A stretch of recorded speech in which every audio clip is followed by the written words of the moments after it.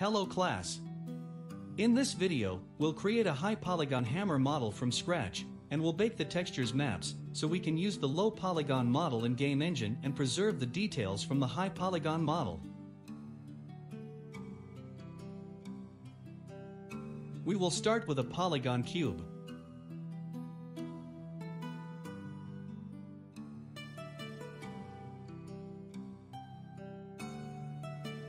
Select all edges and apply bevel.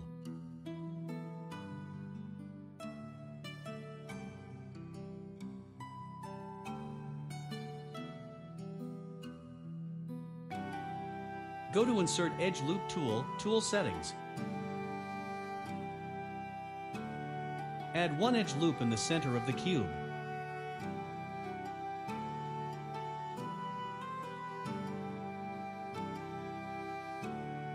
Add 3 edge loops on each side.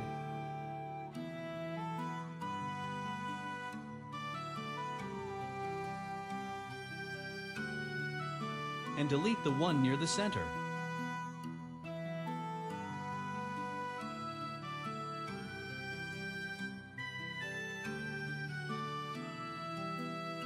Select the 2 belts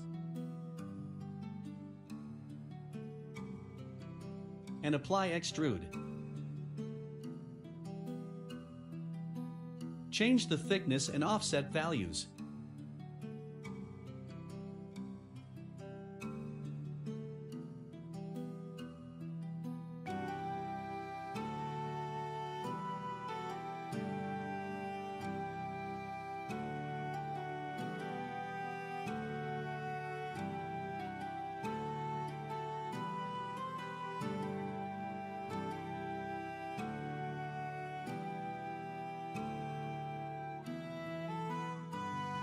Create a cylinder.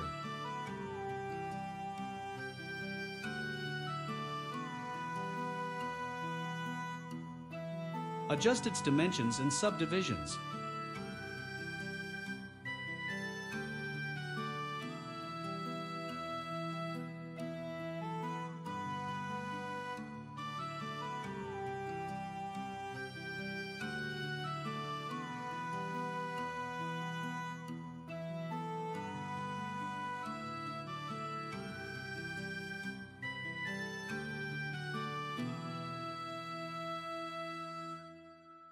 Select the top and bottom faces and apply extrude.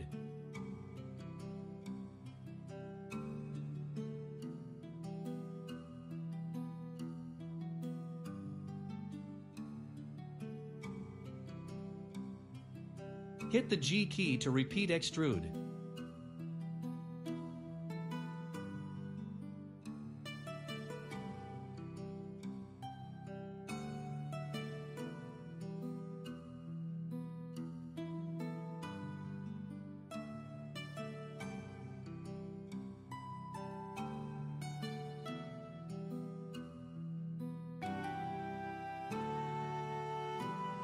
Delete the top face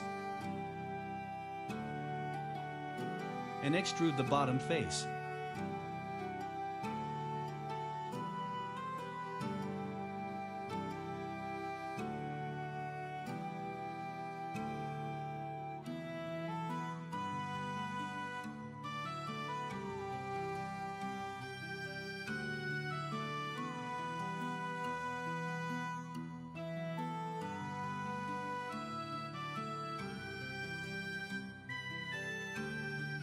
Create another cylinder and we'll make buckles on the belt.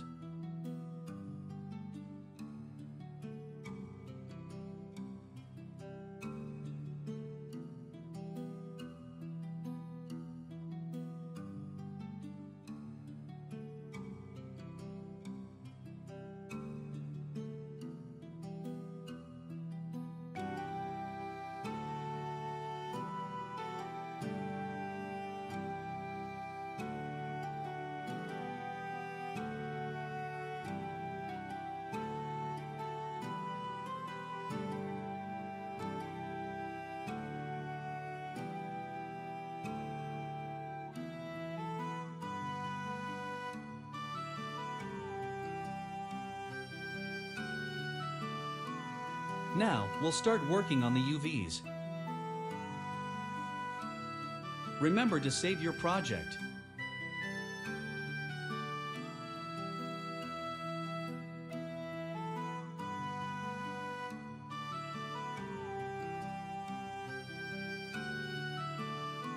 The side faces are facing the x-axis, so we can use planar mapping and project UVs from the x-axis.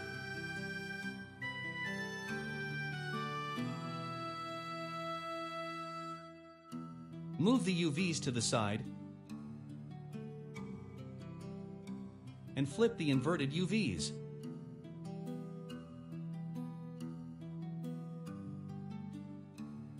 For the rest faces, we'll use cylindrical projection.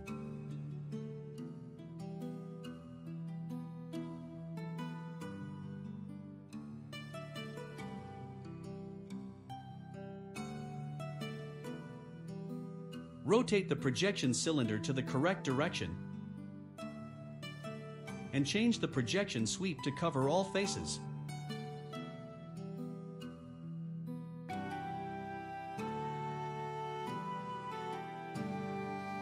Select the edges on the bottom. In the UV editor, hold Shift key and right-click and cut the UVs. Select the existing UV border and sew the edges.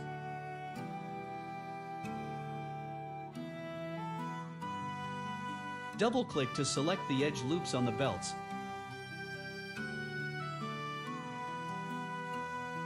And cut the UVs.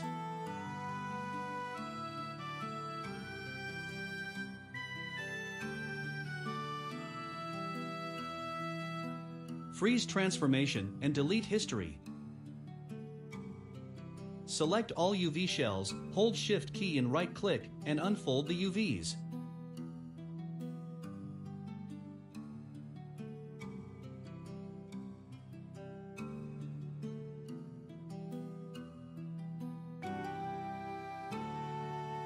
Go to Modify Layout to place all pieces together in the texture area. Now, we'll move on to the handle. Select the faces on the bottom and apply planar mapping from the y-axis.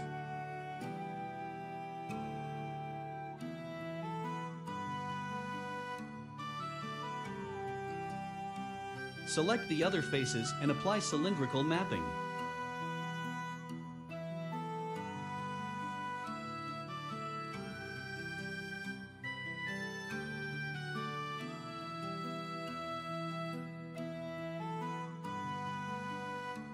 Adjust the scale to match the proportion of the faces on the model.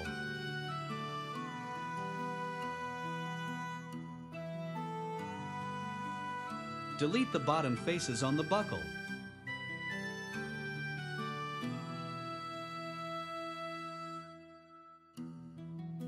Apply planar mapping and project from the y-axis.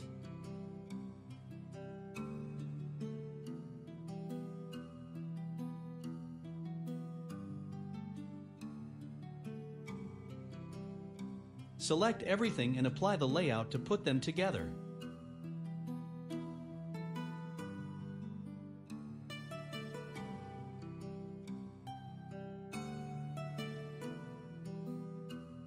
Manually rearrange the UVs. It's recommended to have some gaps between each UV shells to prevent the textures spill across different shells.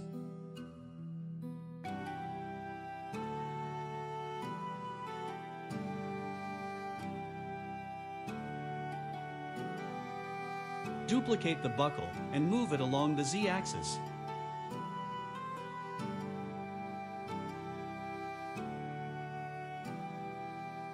Duplicate it again and invert the Z value.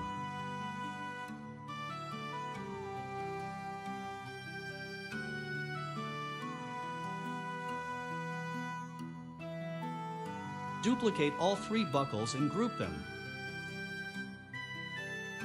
The pivot point will be at the center of the world. You can now rotate the group, and the duplicated buckles will be placed on the other side of the belt.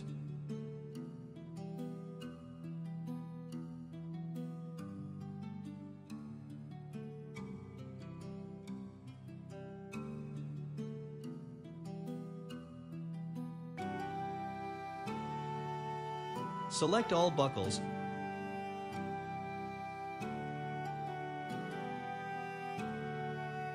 Bring the UVs into the texture space.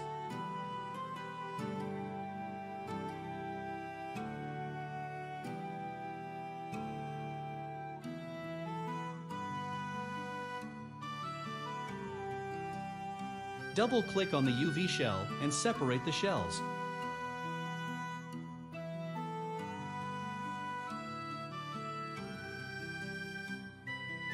Go to Object Mode, select all buckles, and combine all meshes into one mesh.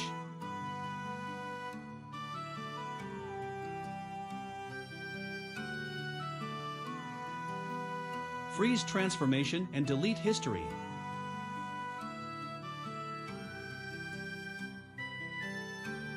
Duplicate the buckle mesh and group it.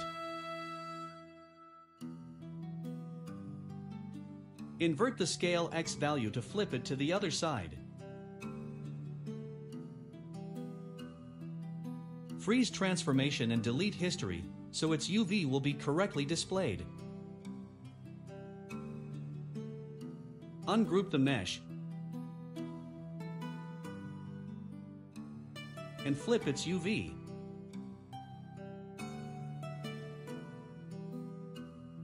Make sure the UVs do not overlap with the other meshes.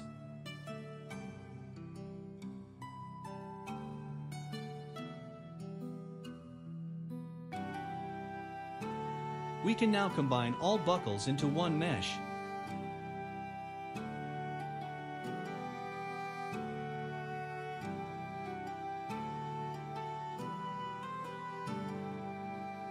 Save the progress to the current file. Then, save it into a new file, and we will only use it for sculpting.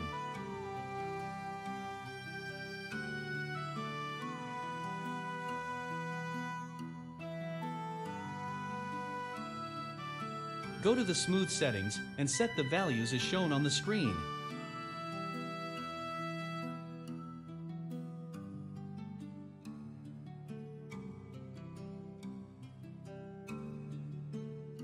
It will add subdivisions without smooth the shape and the original UV.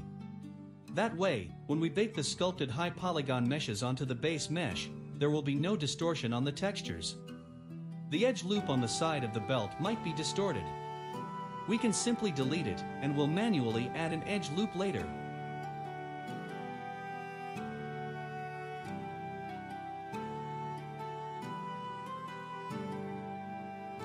Go to the Insert Edge Loop tool, and we will evenly divide the edges to increase the subdivision level.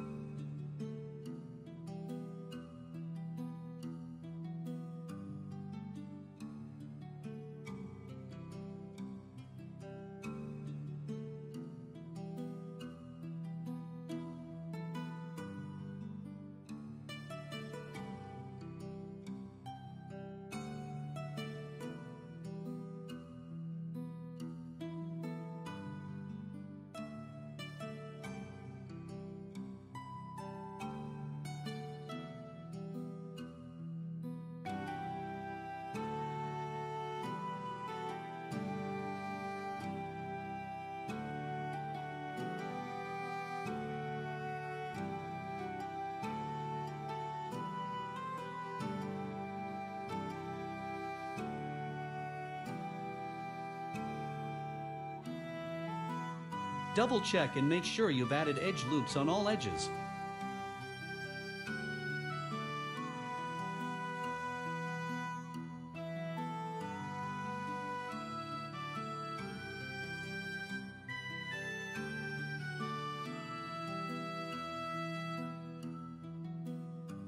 We'll do the same thing on the handle.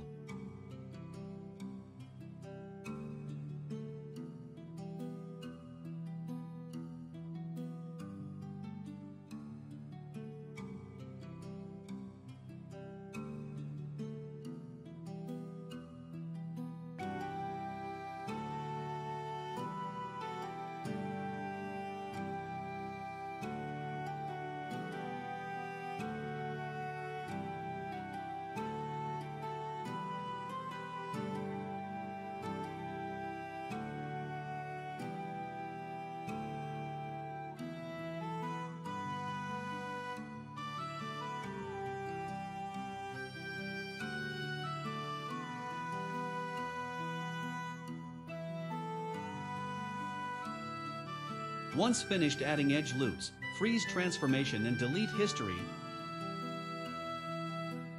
And remember to save progress to the current file. Now, we'll send our model to Mudbox and we'll start sculpting. If it says mesh has problems, just click on Keep All. Sometimes it's due to a few faces that are not quads, and we can ignore it for now. You can hit the W key to turn wireframes on and off. Select the hammer mesh and hit the Shift and D key to increase the subdivision level.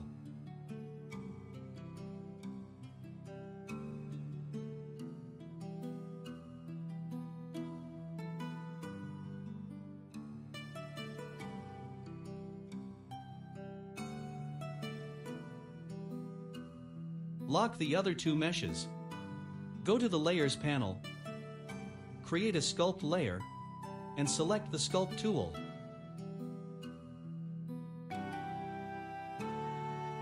Here are the shortcuts to adjust the brush size and brush strength. You can also use the sliders on the right panel to adjust the size and strength. Hit the W key to turn off wireframes and select the material so the mesh is not highlighted in yellow color. You are highly recommended to use a drawing tablet for sculpting.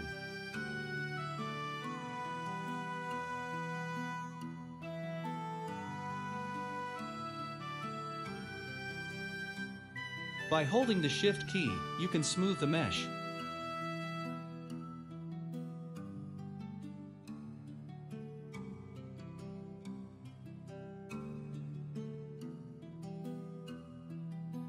We can use the knife tool to sculpt some scratches on the hammer.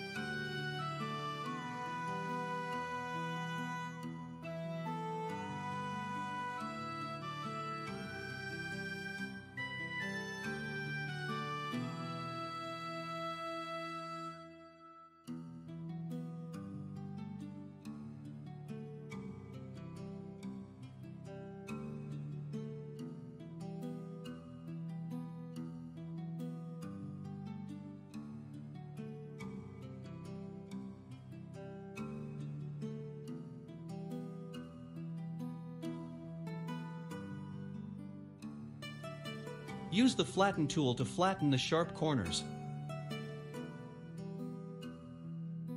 You can combine it with the knife tool to polish the edges.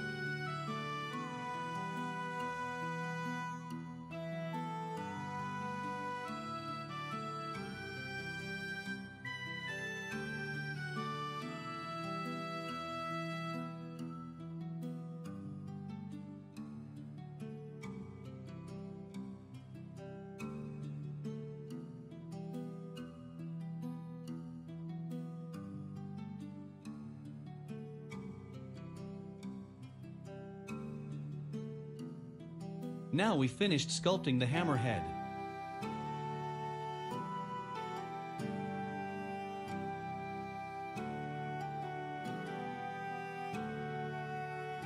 Let's move on to the handle. Create a sculpt layer.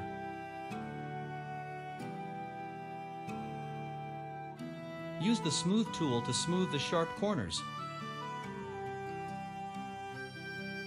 That way, when we bake the texture map onto the base mesh, it will render smooth corners.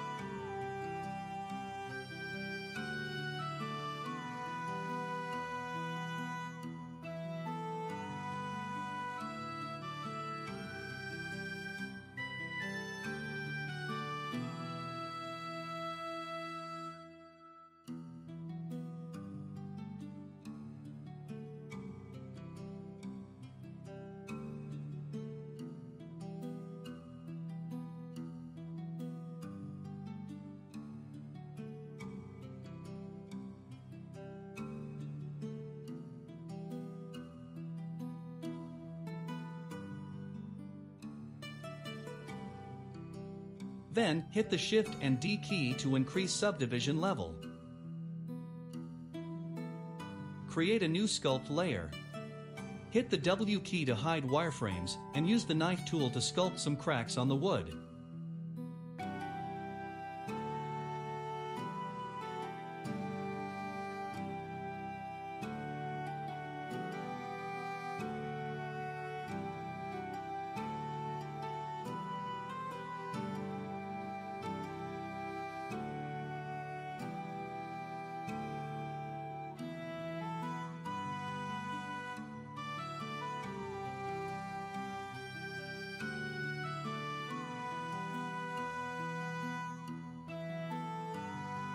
Then, flatten the sharp corners.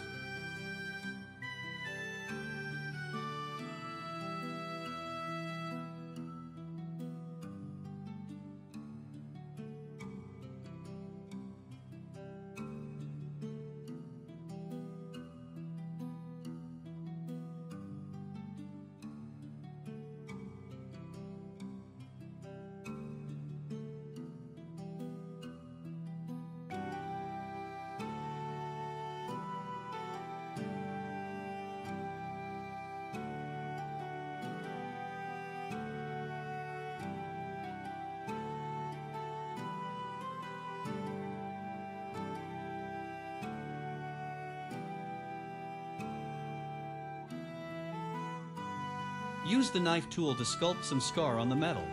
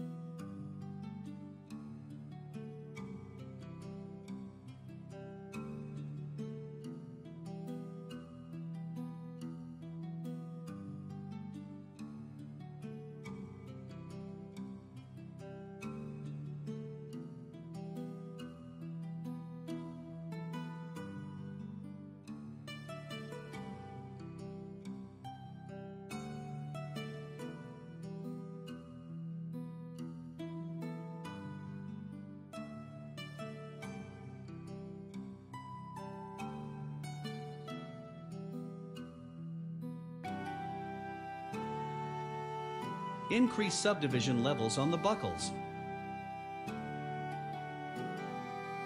Create a new sculpt layer.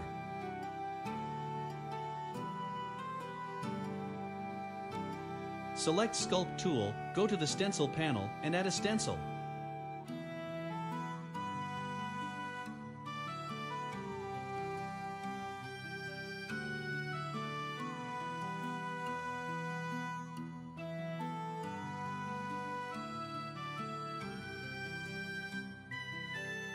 The shortcut to move the stencil image and to turn it on and off is showing here.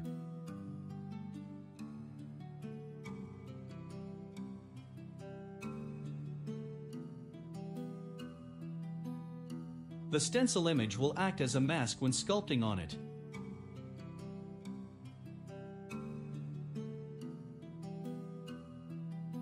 Follow the same procedure and sculpt all buckles with the stencil image.